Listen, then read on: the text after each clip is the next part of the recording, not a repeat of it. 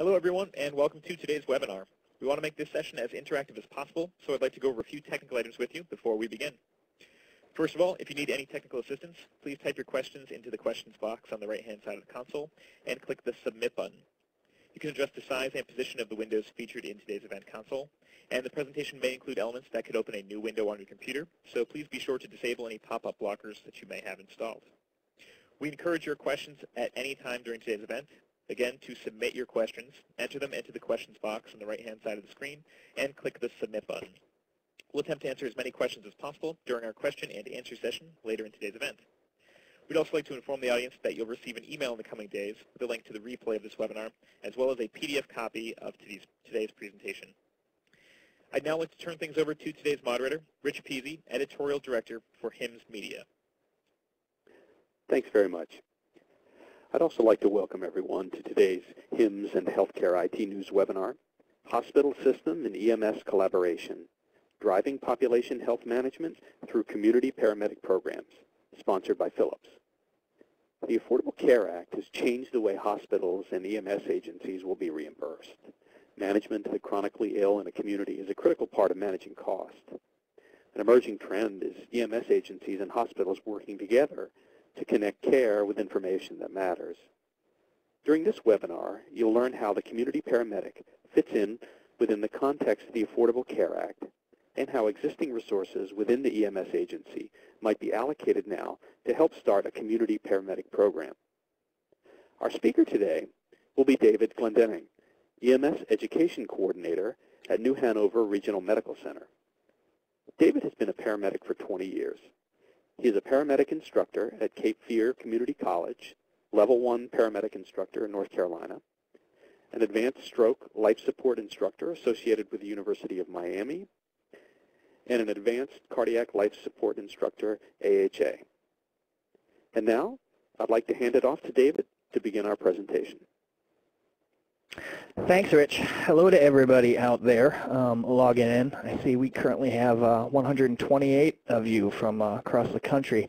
I was able to take a look at the backgrounds of the majority of the folks who signed in today, and I see a very well-rounded group from CEOs of hospitals to EMS coordinators, to hospital administrators, to data management, and it really looks like we've got a great group out there today that really are curious or looking at their existing programs like we've been doing over the last couple of years and seeing how we can make things better and how in the heck we can manage the Affordable Health Care Act to actually work, because it is law and it is here, and you know, we've got to deal with it. I want to open up today with this first slide here. This is what I like to say, a beautiful picture of our downtown area of Wilmington, North Carolina. I'm going to go over some little bit of demographics and some information about the area we're in here. We are in North Carolina, and we are on the coast. We are about the fourth or fifth smallest county in North Carolina. And I just want to give you an idea of the population punch that we do have down here. Now, North Carolina as a whole has a square mile population of about 1,029 folks per square mile. Down here in our county where we sit, we have an average, I'm sorry, I got that backwards. It's actually 129 per square mile in North Carolina. And down here, our square mile average, we have 1,029 people. So we have about 200,000 people in our county. And when the tourists come down, because we are an ocean community in the summertime, that number can spike up to as high as 250,000. So we can have some folks from up north and all around the country helping us to exceed up to 50,000 on top of that 200,000 in our community. So we get pretty tight. We have both what I like to call a rural and a metro area for the EMS folks on the line. There are areas where transportation time can take about 30 minutes to get to our hospital, New Hanover Regional Medical Center, and then sometimes it can take just 5 minutes. We have our $1 million homes, and we have our middle class, and then we do have our under middle class populations as well. Our EMS service as a whole, last year we responded to total responses, and this would include calls for help as far as standby, and what that means is the ambulance will have to adjust and move around the county to provide coverage when other ambulances are out. The total calls for everything, including transports, is 52,212. Now, when you break that down to responses where not standby coverage yet, number is 31,044 per last year, and our actual transports is 21,792. We have at our hot time, which is pretty much about 3 o'clock in the afternoon, we have 12 available transport units out serving the community, along with 2 quick response vehicles, which are 2 basically pickup trucks with paramedics in them and care measures that can start the care until a transport unit gets there. And then we have an operations supervisor who is also a full functioning paramedic. We are a hospital-based EMS system, which means the hospital does provide all the EMS here in the community. We have an excellent working relationship with our fire departments, and all of those fire departments, they are pretty much 99.9% of them are all at least emergency medical technician basics, and there's about 600 of them. So about 109 paramedics, 600 EMTs, a total of 709 EMTs here in our county.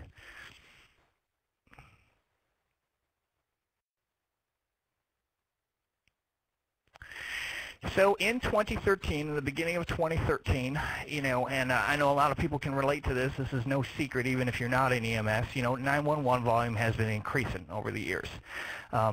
We are continually having to look at having to add ambulances because everything is about response times and being able to have that ambulance there for our citizens when they need it. We are also an integrated system, meaning you see that helicopter there, that is also part of our emergency transportation services, which also does fall under the hospital. We do provide the critical care in our region, which includes 7 counties, and we are a cardiac tertiary center for those 7 counties. Today we'll be specifically speaking to the EMS division. So rather than continually adding ambulances, we started to look at the possibility of how can we start combating against the calls, because on average the majority of these calls aren't true emergencies, such with the emergency room starting to get bogged down with what would be related to is not truly what an emergent crisis would be. The reality is that 911 is becoming a safety net for all non-emergent health care. And as you can see on this slide here, these data points carry a lot of punch, especially to system administrators and folks who have to pay the bills on these ambulances. 29% of our 911 requests were actually non-emergent, and they would be classified as what is an alpha or a mega response. Now, real quick, the way that works is an alpha or a mega response, after it goes through a CAD system on the dispatch center, is determined that it would not be a lights and sirens request. So the ambulance unit would not run what we call emergency traffic to the house. And an example of this would be something like a 17-year-old who has a productive cough, and that would pretty much be his only complaint. Then that would probably generate an alpha or a mega response. When you start seeing the Bravo, Charlie, and the Delta responses, that's where the computer has generated a higher response, such as a 52-year-old male who's complaining of chest pain and shortness of breath. That would bring the lights and sirens response. But 29% of these 911 requests are pretty much not lights and sirens. And we also discovered that our top 10 users of our 911 system accounted for 702 of our EMS responses in 2012. And that's a big punch. And if you can find a way to get these people to the health care that they actually need, maybe they don't need to go to the emergency room. Maybe we just need to find a way to be able to network them off to their primary care physician or other services available in the county. And then, surprise, surprise, ED turnaround times were increasing. These patients are not only coming in the wrong area necessarily, but trying to get them the services they need while they're sitting in a bed and they're taking up hours worth of ER space. And as you can imagine, that's an increasing burden on the United States, not just here in Wilmington, North Carolina. So the question that we had to put, is, are we providing the right level of services, and are we delivering these patients to the most appropriate facilities? Now, you'll find that across the country there are some rules and regulations in place that will not allow an ambulance to just transport somebody to a behavioral health services facility or to the primary care physician. The way EMTALA laws are written, and COBRA and Medicare and Medicaid rules, they pretty much state that we have got to transport them to a designated emergency room. There's really been no way around this. One of the positive things out of the Affordable Care Act is it's really forcing us to look at that and seek other venues and change some legislature and change some rules that are in place that will allow us to possibly do this in the future.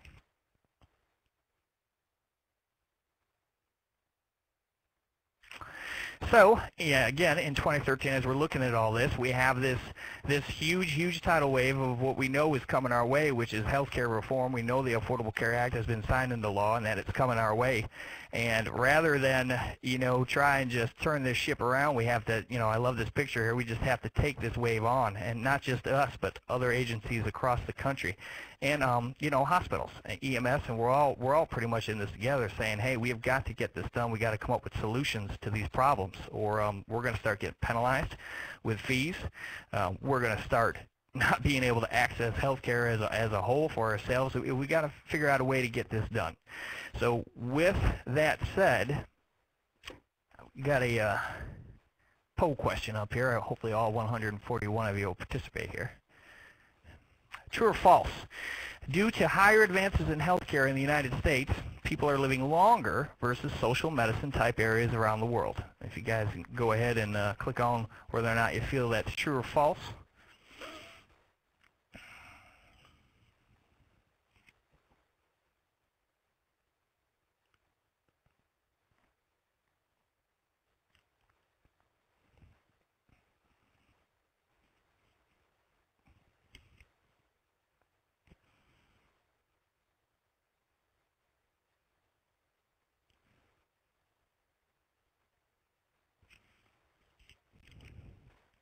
Okay, I'm sure the majority of you out there have answered. And it looks pretty close there. 57% of you say true, and 43% of you say false. So let's, with every question, I've got some support and some data behind me as far as the answers go. And we'll take a look at this slide right here. Some of you may or may not have seen this. Well, the answer is no. No, the United States is not any better in healthcare when it comes to mortality rates and people living longer. If you look over to the left there, this slide represents a rising increase in life expectancy. And look where the United States is sitting. So for years, I think we've sat on our throne of saying, we have the best medicine available, and, don't ever take away our right to choose where we're going to go, because we want to go to wonderful facilities that offer these opportunities for these advanced disease processes. But in the end, if everybody doesn't have access to that, then you're probably going to wind up with numbers like this. So right now, even though we're spending more and we do have some more opportunities as far as advanced healthcare, it's not helping us when it comes to mortality. So this is not something that we can ignore anymore. Thanks for participating in that poll question. So I'm sure a lot of you folks have heard about this healthcare reform and the Triple Aim initiative. These are 3 points right here that we really feel that we've kind of been applying in a lot of definitely in our EMS agency. A lot of EMS agencies across the country probably have already been doing this out in the field. We've always tried to improve the patient experience. Well, now the government would like you to do that, and the Affordable Health Care Act would like you to do that too, including the quality and satisfaction of how things go. And if you think about it, if your patient is happier and they're more satisfied, that's half the battle as far as healthcare goes. And we want to improve the health of populations. You think about the slide we just showed up there. Sure we do. We want our folks to live longer too. And we want to reduce the per capita cost of healthcare. Yep, everybody wants to find a more efficient way to do this. Of course, we've got this battle that we're always going to have, is we need more money to be able to provide better solutions. And then on the other end is, well, you need to learn how to run it better. And if anybody's familiar with a company called Toyota and their lean processes, I know our hospital has pretty much taken on the lean mission. Every department has been charged with coming up with something that works better, more efficient. I think there are some things out there that we can do better. And specifically, I think the community paramedic can help out with this. So as we're moving along, this, as an EMS agency, as a pre-hospital provider, we're looking at this going, we have a unique opportunity here. We have a unique opportunity to fill unmet needs with untapped resources. And how can the community paramedic fill these gaps? Well, we can use our existing scope of practice and not expand our roles any further than what North Carolina Office of EMS has granted us to do. We can assess and identify gaps between community needs and services, and we can improve the quality of life of life and health overall. So the key thing there in the middle with assess and identify gaps between community needs and services, there's not going to be a paramedic out there that doesn't have a few years of experience, or a basic EMT that hasn't been in a home where they recognize that there's a need here, that they don't necessarily need to go to the emergency room, that they probably need a behavioral consult or maybe a consult with the family. We've been on the phone before speaking with family members saying, hey, I really feel that your mom or dad here could benefit from a link to this service, and then we leave phone numbers behind. We're pretty good at navigating already, and we're not even fine-tuned on how to do it even better.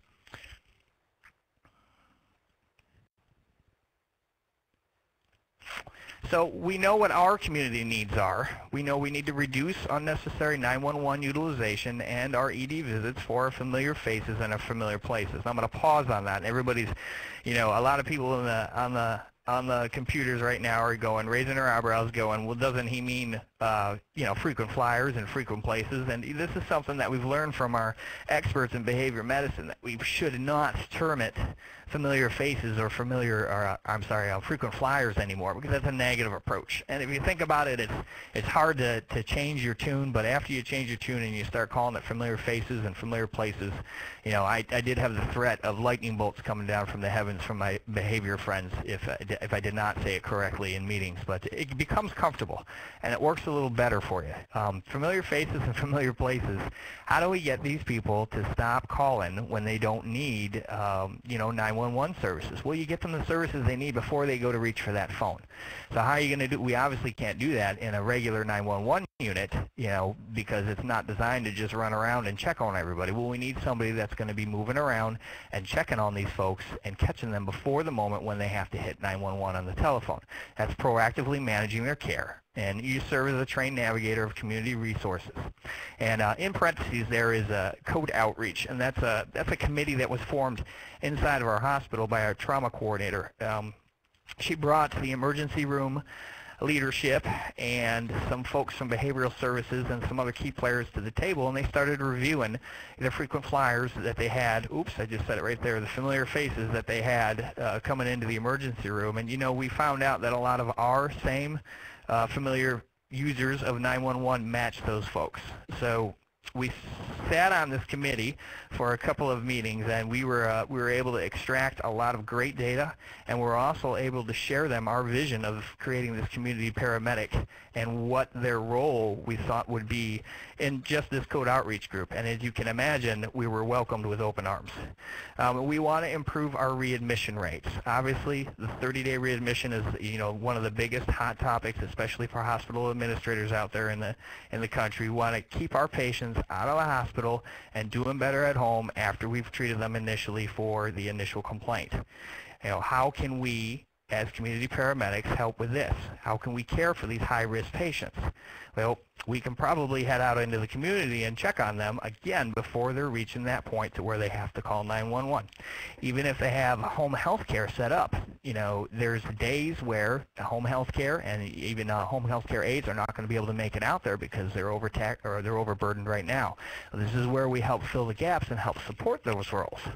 And that brings me into the next line there, partnering in healthcare systems, and you integrate your care coordination. You have to work in cooperation with other stakeholders and medical providers, which means everybody. So as we are brewing this together, we are thinking that we might have quite the tool for the Affordable Health Care Act out there specifically, and we've got the availability to do it in our existing paramedics right now. With maybe some increased training and some increased awareness and fine-tuning them and getting them a vehicle and having the tools that they need to include everything that would be in one of our quick response vehicles with some other extra added stuff. So how are we gonna get the funding for this? Well, we're thinking this is a great program. Everybody wants you to come in, and you're going to do so much, but of course, doing great things is not funded on hopes and dreams. Eventually somebody has to pay for it. So we did a fantastic job. My director-in-chief, Rick O'Donnell, spent lots of hours inside the hospital working with the hospital administration, including the CEO and the vice president leadership teams, on showing them where we can make positive impact out in the community. And our CEO's very, very big on impact out in the community and managing healthcare out in the community before we come into our hospital. So they were pretty much sold on this, and we were working on ways to try and find creative funding from inside the hospital. And in the meantime, we, of course, we're going to look at some grant opportunities. So our government officer, who specializes in grant writing, had been in on a couple of the committee meetings with us, and he said this is absolutely an opportunity that we could have to write for grants. So we did reach out to the, up in the right corner there, you'll see the Duke Endowment, JB Duke. We did reach out to Duke Endowment, and we did prepare a grant application, which was tedious, and I can promise you it was well worth it in the end, because we were lucky enough to be awarded a grant from Duke to get this program up and running. And what we asked for was funding for 2 full-time community paramedics and 1 half-time community paramedic. And when I say half-time, I mean it'll be a rotation through EMS half of the time through the month, and then the other half it will be dedicated to the community paramedic role. In this grant, we also included the training and the salaries for them for the next 2 years, and the grant does not provide any funding. I just want to make you guys out there where the grant will not provide any funding for materials and equipment. We actually in-kinded that through the support of New Hanover Regional Medical Center to come up with the funding on that. So we are very, very thankful to them, and this grant will be, we're almost in the first year of the grant, and we'll be heading into the second year here soon. Now, our obligations on that grant, the 3 main things that we want to show is that we are affecting the 30-day readmission rate.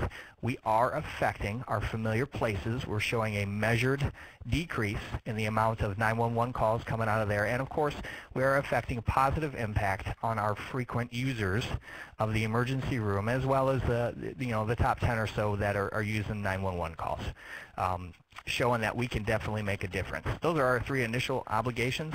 And then of course, as you can imagine, we have about 10 more personally that we're adding on to that. These are also some examples of folks who are interested as far as funding and paying. Coastal Care, that's one of our behavioral services folks who we're partnering with.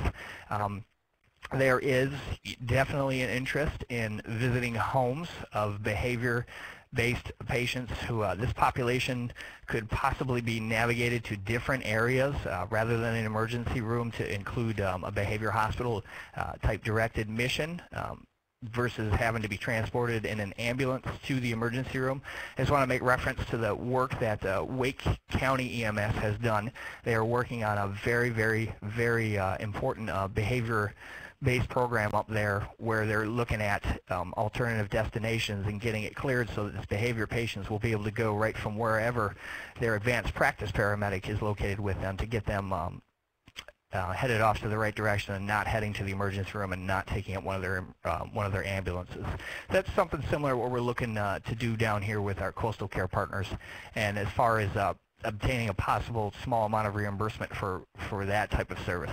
Elder House, that is a group that is dedicated to, that's a national group. We have a PACE program here. They're dedicated to keeping the senior population high quality of life and out of the hospital.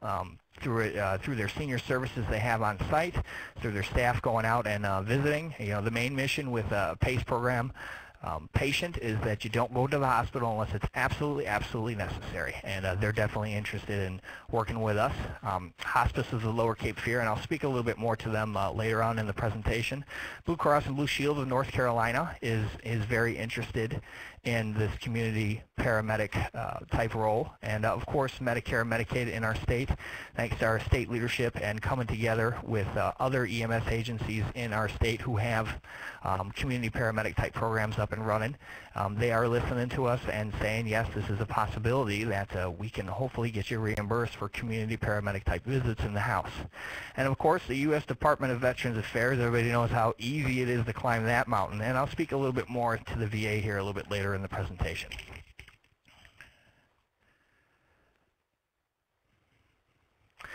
Another question for you guys out there. Just want to make sure that you're awake and listening. So go ahead and grab one of these answers. Paramedics on average receive about X amount of hours of curriculum training before obtaining their initial certification. Bam, look at that. So this is great. This is fantastic. So we're around 71% right out of the gate. You think 1,100 didactic and clinical hours. That's a lot. And then some of you are thinking around 700, which might be a little more realistic. I know I'm not supposed to give hints to what the possible answer is, but don't trust me. I'm just the presenter.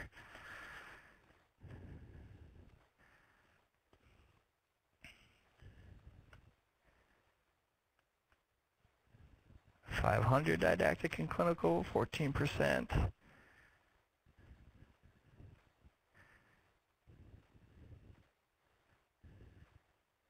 All right, I think most of you out there have gotten time to grab this one. So those of you who chose 1,100 didactic and clinical hours, you are correct. I wish it was 700 when I went to paramedic school. I probably would have had a little bit more time and life. But yeah, it equals 1,100 didactic and clinical hours. Now this will range a little bit from state to state, but pretty much most of the programs out there that follow the national curriculum, this is it. You're around 1,100 didactic and clinical, and here's the kicker. It's over about 10 months. So if you were to equate that into how much college credit, you would get about 2 years. 2 years of semester credit is what it about equals out to. And this really gets broken down to, you know, cardiovascular, pulmonary medications, how to manage scenes. It does really get intense at moments, and it's the clinical time that you share with emergency room staffs, burn units, OBGYNs. You know, we become pretty well-rounded, as we all say, you know, a master of a little bit of everything. And if you can imagine the amount of I've got a good idea as far as every single aspect of medicine out there, it's up there. We get just a good taste, just the right amount of taste of everything. So that should give you an idea of the initial training levels that paramedics have out there. The public really doesn't understand that. They still think of us as Johnny and Roy, and God bless them. They definitely helped us get here, but we do far much more now than just put them in the ambulance and drive them off to the hospital. So thanks for participating into that. So with this grant, we now know that we have the money and the funding. So how did we pick these 3 paramedics? How did we come down to it? Well, we composed a 3-part interview process, and you'll notice that we have multidisciplinary evaluators on there. Well, we just took all this time to build all these bridges into all these disciplines of medicine that will probably be involved in these community paramedic type patients that we would see. Well, why not have them come in and help us pick out who would be the best? We're good at picking who our good employees are going to be out of here, but if you are sitting there thinking, well, it's going to be the 20-year paramedic who's going to be the best, you were wrong. You're absolutely wrong. It can be a 5-year paramedic, it can be a 10-year paramedic. It's primarily got to be somebody with a big heart who is pretty clinically sharp. So we had a panel interview process.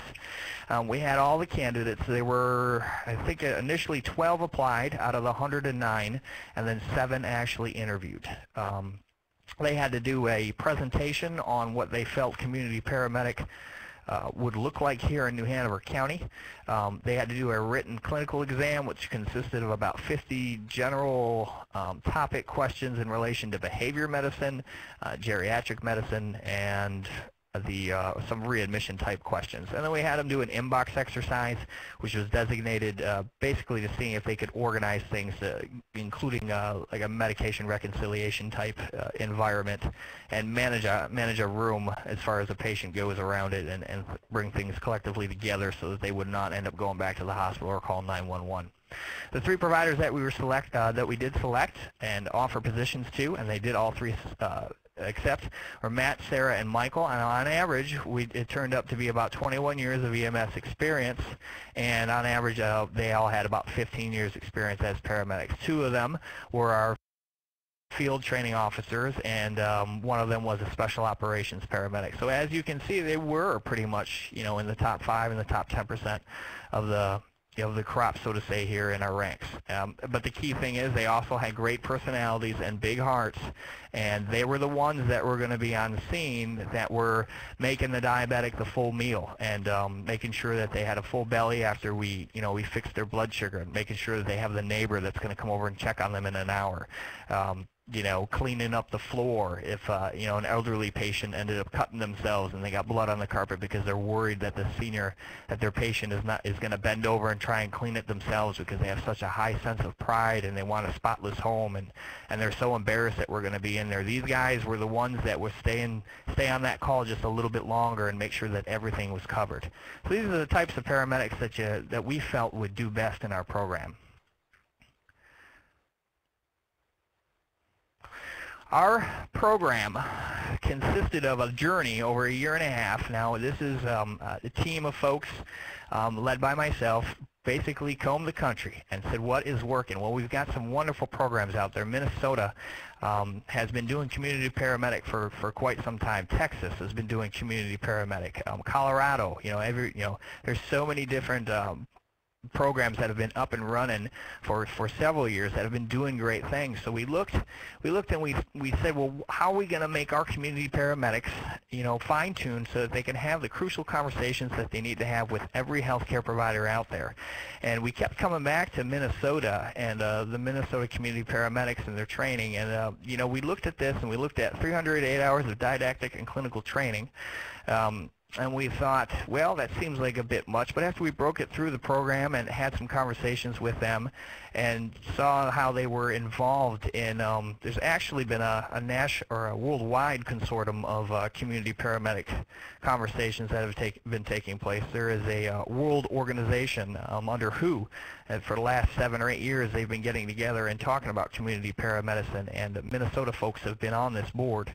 And we looked at the training and we thought, this is fantastic, especially the 196 hours of clinical training that you see on the bottom, because guess where they get to do this? They get to do this in our backyard. So again, they're helping to establish the relationships that they need to have with the very same people that they're working with. They have all since completed their classroom portion, and they're hopefully wrapping up their clinical time here within this week. And it's been fantastic. It's been a fantastic journey working with the folks in Minnesota and working with, of course, the clinical sites that we have here.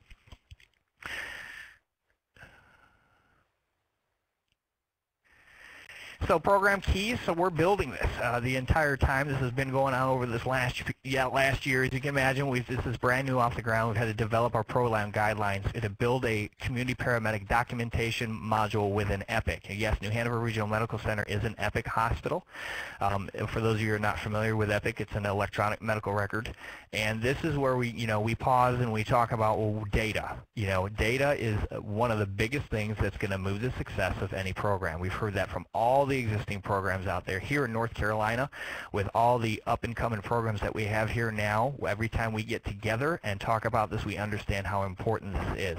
We have to be able to measure something and show more quality of life, happier patients, people not going back into the hospital, so that we can get people to fund this program. So how do we talk? You know, how do our community paramedics talk with Epic? Well, through some leadership nationally and with our local Epic representative that handles our home health care agency, we are currently working on building modules with a target date of June. And we're hoping to get that moved up so that our community paramedics will have laptops, so they'll be able to log in on Epic and be able to chart freely and have all this stuff tied in with documentation inside the hospital. And primary care physicians will be able to see what exactly is going on with their patients when we do our visits. We hold weekly quality assurance meetings with the community paramedic interns as well as the director of EMS and a couple other key players. We ensure that we're going to deliver quality and cost-effective care. Now, we do and have had actually some beta patients, and I'll show you some information here in a few minutes, that we have been seeing. So they're not actually registered and put into the program, so to say, but we need some folks that we can see what's working best and actually be able to show some positive impact. And boy, even though it's a small population, you'll see we've already had some major positive impact with our few patients. And we want to measure client satisfaction. So of course we have satisfaction tools that we use. And we want to continue to cultivate our partnerships with our other community stakeholders. And here is some of our early results. Like I said, you know, I'm going to emphasize this is not thousands of patients here. we are in a beta type mode right now, and as of February we'll be off running and taking a full patient population. But as you can see, we're looking at some key things there, and it basically comes down to satisfaction. You can see overall pretty high. They're pretty happy with the community paramedic. I like the quote down there. It's saying that she's just having a bad day, and is glad that I came by to see him. Now, I'll speak specifically to this one because at the end of my job duties, I have other duties as assigned, and I was probably one of the first community paramedic interns to go ahead and go out and start seeing beta patients. That quote is specifically from a congestive heart failure patient that I was working with, and it was one visit where I just popped in to see him to see how he was doing, and everything was good. The vitals checked out good, and I looked up at him and I said, "Are you feeling okay?" And he said, "I'm just actually having a bad day." And he's happy that I was there. Now, whether or not I saved him from calling 911, I don't know, but I sure helped him feel better for the minute. And I saw him the next 2 days later, and he said, "I really needed somebody just to come in and say hello to me," and what all the difference in the world it made just coming by and visiting him. So that's about quality of patient satisfaction and helping them with quality of life. EMS Transport's pre and post community paramedicine program for our beta. As you can see, we have a couple of patients put in here. Pre, they all took some significant amount of journeys, about 23 transports to the hospital. And since we've been involved with them, we brought them down to about 3.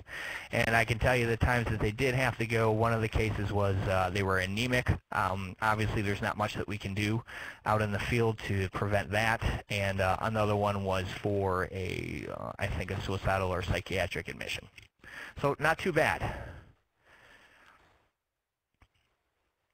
And here, inpatient stays into the program, and I love this quote right here. I know how big those bars look, and those are most impressive, but that quote there is what's most impressive. This particular beta patient that we have, they helped me when my asthma was getting bad and I stayed out of the hospital. So let me tell you the story behind this one. So our community paramedic interns went out and did an evaluation, and they determined that this patient wasn't doing so well. And they know the history. This is about the 4th or 5th visit. They know the complete history, and they've determined that this patient is pretty much on the border right now of having to go to the emergency room. Well, operating off of our existing protocols and platforms, they called into the emergency room and let them know that they're going to call the primary care physician and that the patient does not want to go to the emergency room and that they were going to get a refusal, and the emergency room online medical control doctor was completely okay with that.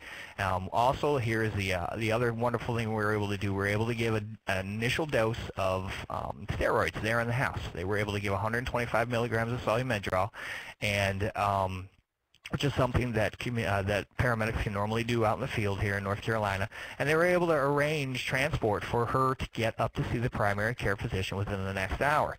She was discharged back home with a package of extended steroids to continue the steroids out for the next 2 weeks, and guess who never had to go to the hospital? It was fantastic. So that was a big success right there, and she was very happy with the fact that she didn't have to go and get admitted to the hospital, which normally, when you look into her history, that probably would have been a 1 to 2 day stay, because she probably would have called the next day after it was already past the point of a community paramedic or other healthcare provider being able to keep her out of the hospital.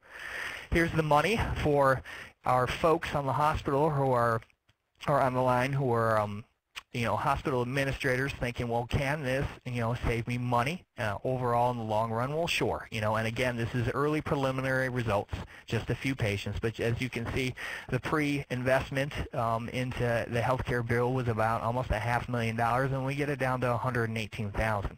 So if we're able to do this with a few patients, we sure should be able to do this with a large patient population, and you can just imagine how good those numbers will probably look after that.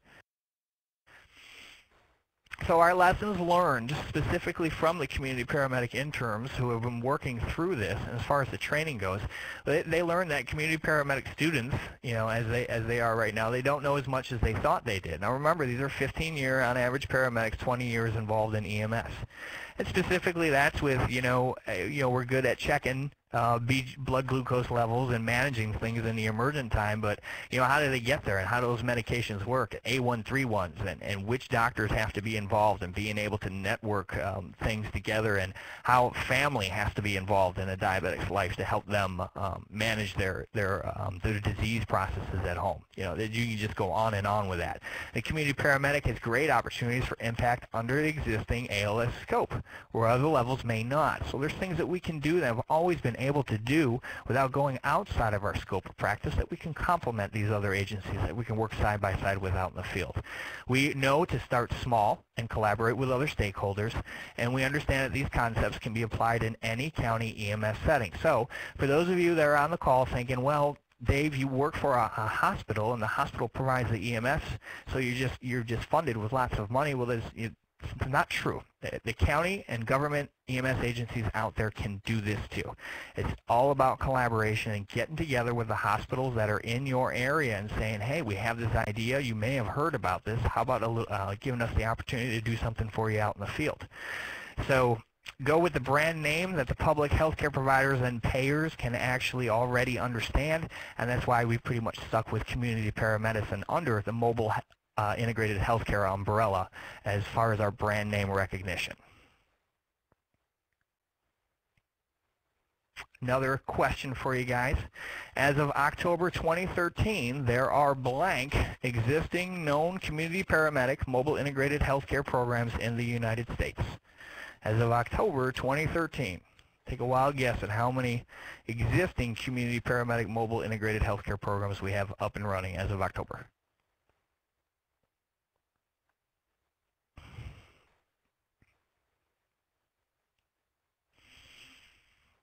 I see most of you are thinking, well, this is challenging probably to put this together, so we're down on the low end there with 82.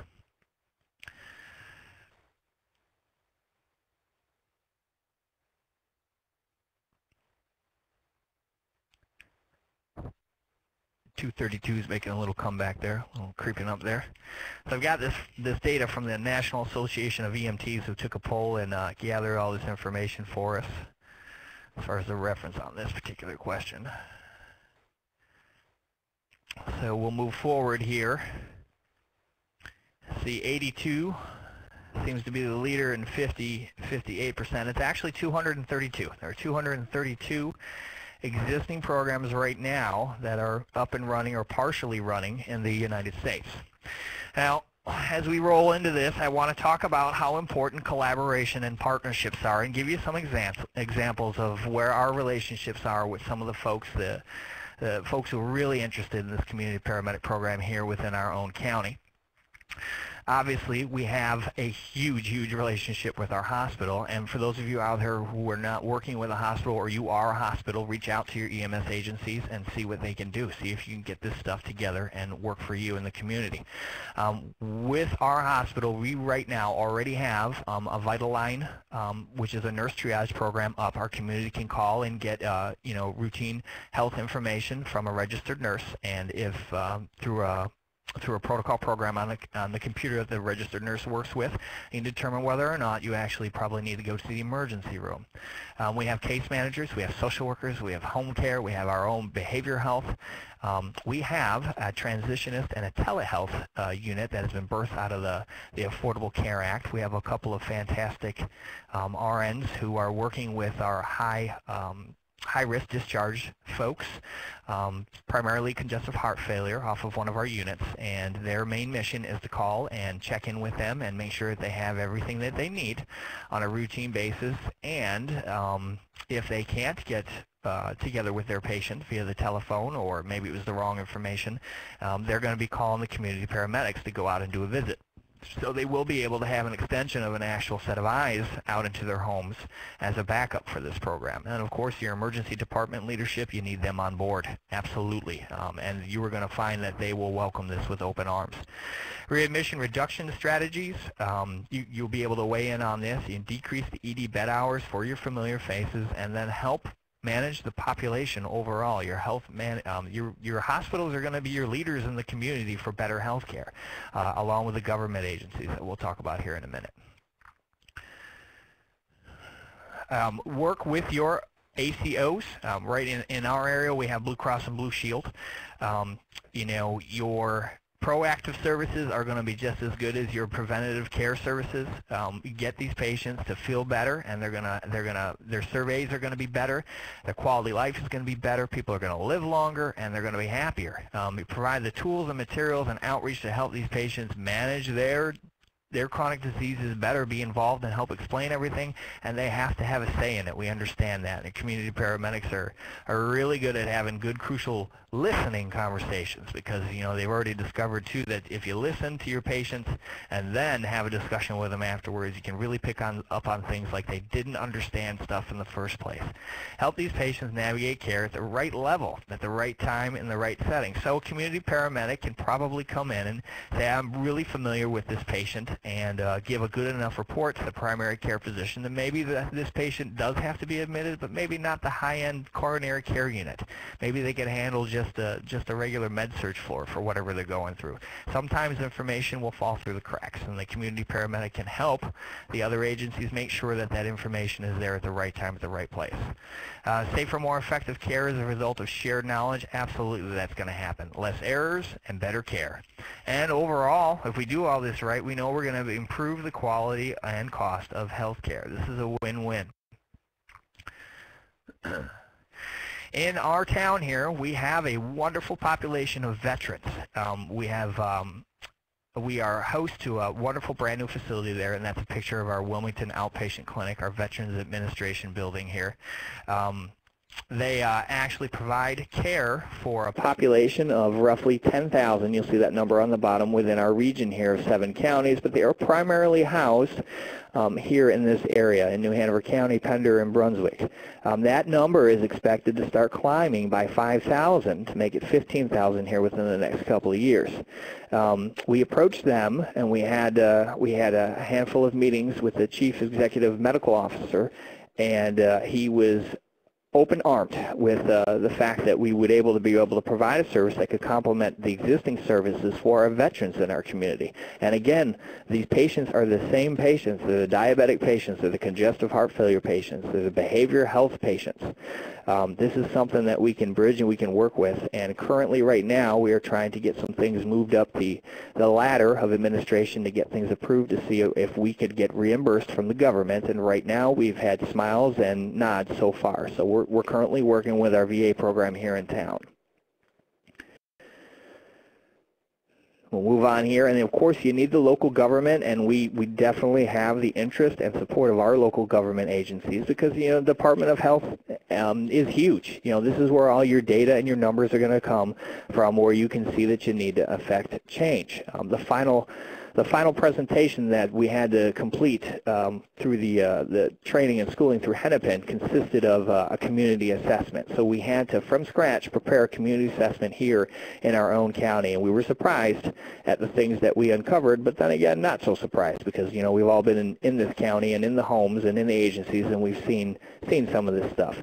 So we go to them and we show that we've done things like this, and they're big smiles and open arms, saying, yes, we can use you to help with, you know, we have a thing called hurricanes that'll come through here, and you know, we have an indigent population and a homeless population that doesn't necessarily have the resources that the rest of the population has to get safe and get help. Well, community paramedic is going to be able to go around and check on them in the time of storms and in the time of not storms, and be able to work with the health department directly.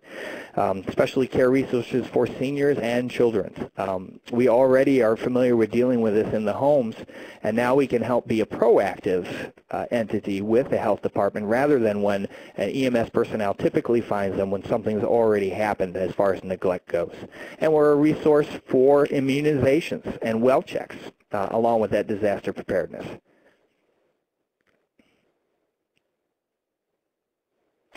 And I believe this is probably going to be our last one. This is an easy one here, true, false. Those of you out there, tell me what you think about patients in hospice programs. Do they risk being disqualified from eligibility if they are admitted into a hospital? So this is a key one here. Do you think they're going to be disqualified from their program if they are admitted into a hospital? I'll give you a few minutes on this.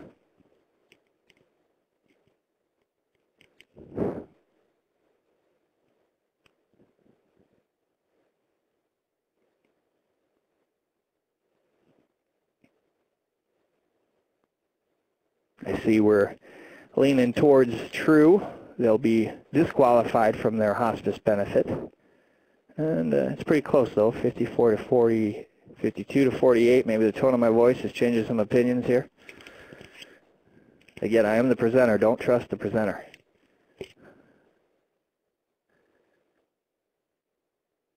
All right, we'll move forward on this.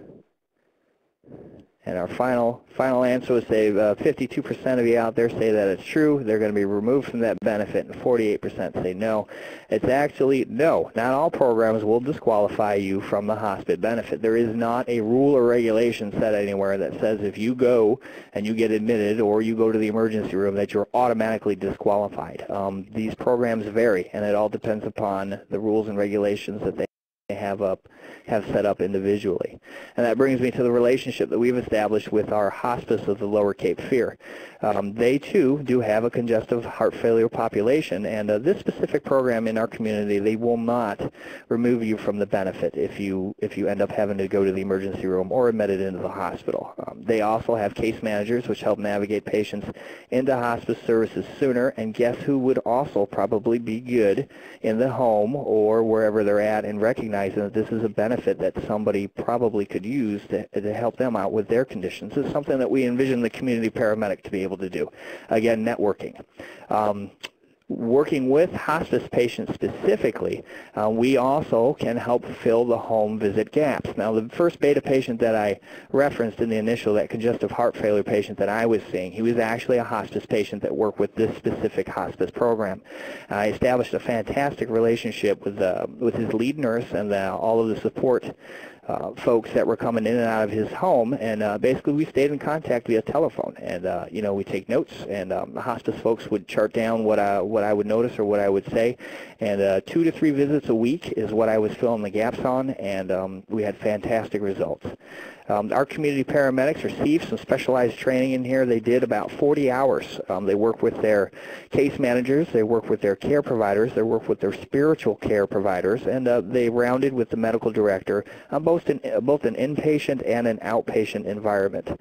And they discovered the importance, again, continuing on, you'll see behavioral health is pretty much on every single one of these. Behavior is such an important thing when it comes to healthcare and the overall well-being of your patient. In our community, specifically the behavioral services community, again, has been looking for somebody to help, and as we look and we read in the paper every day, it seems like there is a need more and more for everything in this country that could benefit from better behavioral services. There is a dire need for support, and in our community right now, there are several coalitions being formed, and we sit on one of those coalitions right now that brings together about, I want to say, about 11 or 12 different behavioral services providers just from within our county, our own community here. And we're finding that already the community paramedics have an important piece at that table, and they're looking forward to future things that we can do with them in the home as well as in the behavioral departments themselves. And the growing trend right now is looking at doing an injection of medication for the behavior patients should they require that type of medicine rather than an oral medication. So that's something probably that the community paramedic will be able to do with our existing scope of practice down the road. That would be in reference to that monthly injections mark that you see on the slide there. And eventually we could make referrals to these services. Again, this is something that EMS is already pretty familiar with in the home, thinking, well, they probably do need better resources. Maybe some medication will help them have better quality of life. And then guess what? They're not going to be calling 911, and they're not going to be heading to the emergency room as often. This is another key piece of the clinical time that our community paramedics have done. About 40 hours in the behavioral services community with the specialists include psychiatrists, support services, inpatient, outpatient, really learning how these things work.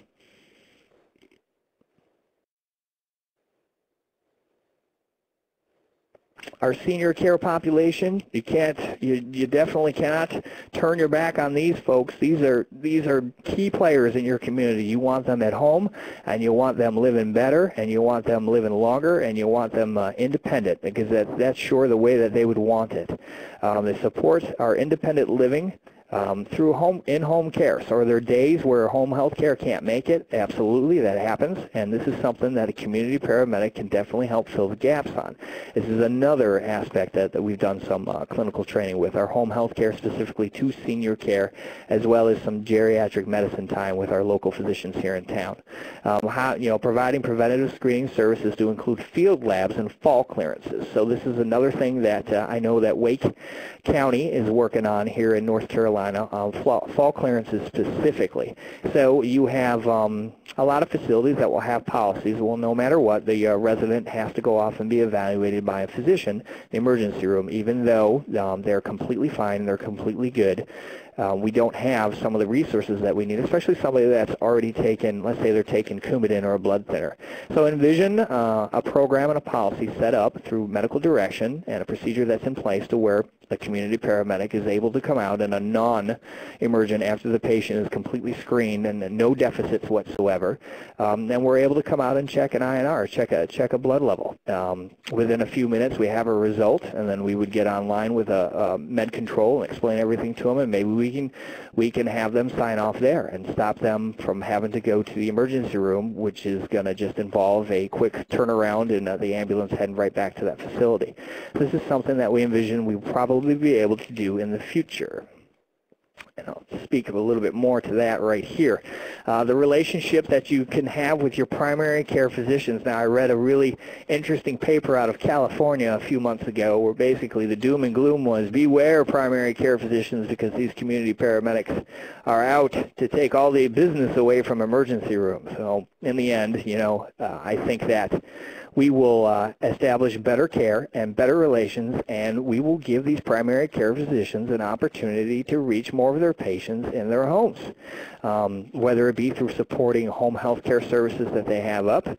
Maybe it's going to be a patient that did not make their appointment. Maybe something was wrong. Maybe the community paramedic gets dispatched to go and check on them and make sure everything is okay, and call into that primary care physician's office and say, hey, they just forgot their appointment and get it to reschedule.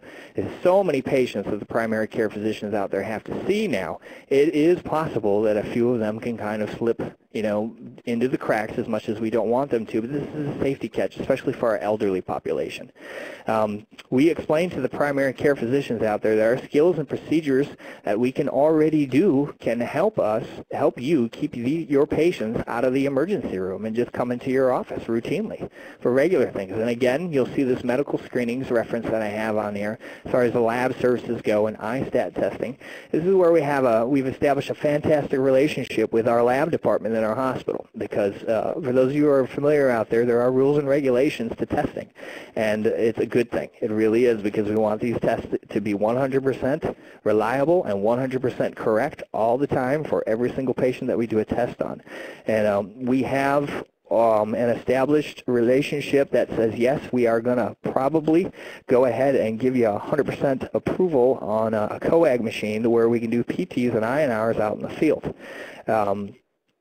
Specifically here in North Carolina, this is something that we can do as long as we have a procedure written down for us. So just envision this, the patient that is on blood thinners doesn't necessarily have to go to the Coumadin clinic or wherever testing site once or twice a month. They can continue to go on the golf course and enjoy themselves because maybe the community paramedic can swing by and do that testing for them in the field in their homes. This is something that we anticipate our primary care physicians to be pretty interested in, because their patients are going to be happier, because this is less time they have to spend going off and getting tests done and more time enjoying their lives. Medication reconciliation. So these patients wind up with so many. The community paramedics are trained in how to keep track of these medications, how to network, and how to get on the phone when they recognize that something is not correct with too many medications, not enough medications, and then helping the patient understand why they're taking these medications. Another gem for the primary care physicians patient population out there.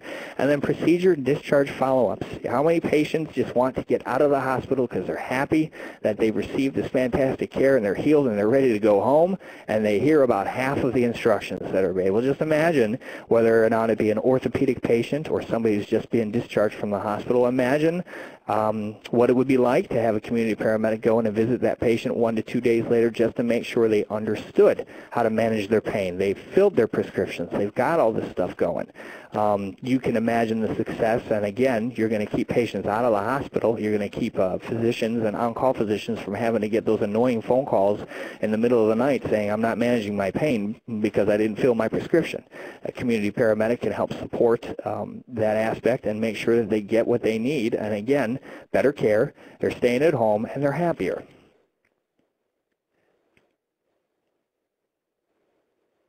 And one of the last slides here, of course, you have to address this population because this is where a lot of patients will sit in your nonprofits, and then again your familiar places. And you see I have a couple of references here: St. Mary's, Titleson Social Outreach, the Salvation Army.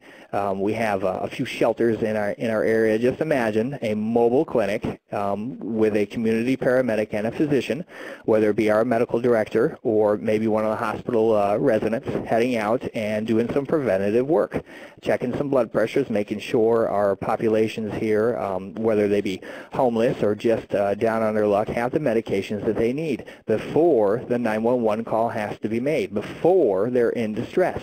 You know, we realize that if we're going to fix this, if we're going to have positive impact in the community, we have to go find them. We have to help them, and we have to lead them to medicine, lead them to better health care at their doorstep. We distribute street sheets of information. A lot of times people just don't know the phone numbers to call, and you would think it's so simple just to pop it into your phone and Google. Well, not everybody has that resource, so we give them the street sheets that are loaded with information to the services, and we completely distribute them, again, hopefully getting them the services they need before they have to make the 911 call. Tracking the homeless and transient patient populations, we're by the beach, so this is where a lot of transient folks want to come through and hang out for a bit. And as you can imagine, those folks probably will be out of their inhalers. If they have the asthma or COPD, they'll be out of all the medications that they need because let's say they never got the prescription filled at the last time they were in.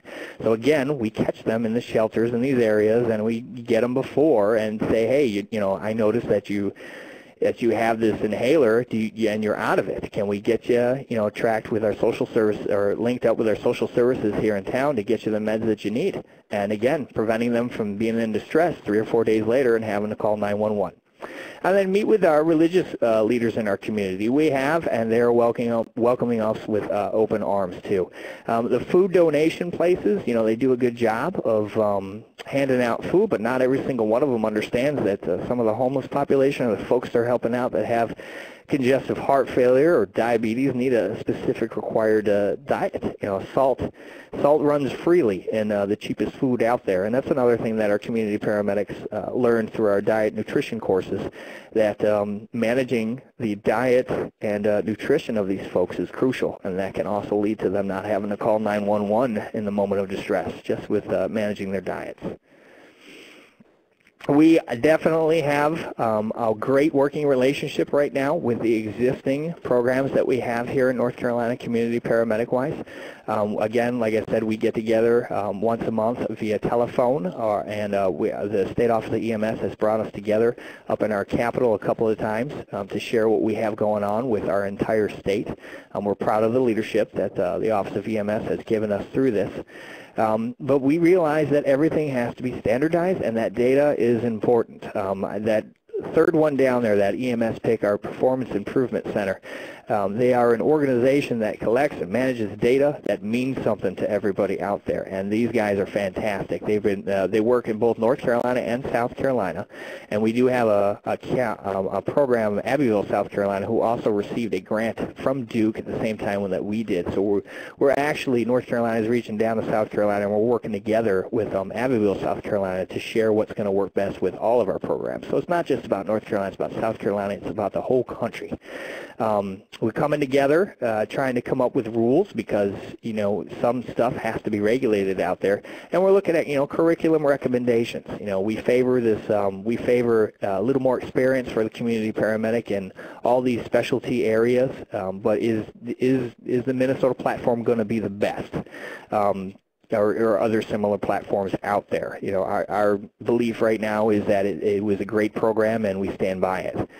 Developing sustainable funding sources. Again, the offices of Medicare and Medicaid, will they recognize this as a billable thing for our folks for the community paramedic visit? The private entities out there, will they be willing to make make donations or bill or pay the bills, you know, on a small bill, and we can show that, you know, X amount of investment into us is going to save hundreds of thousands in the end. Right now the answer is yes. It's just establishing those pathways and getting stuff down and getting contracts written and working with our business folks inside the hospital.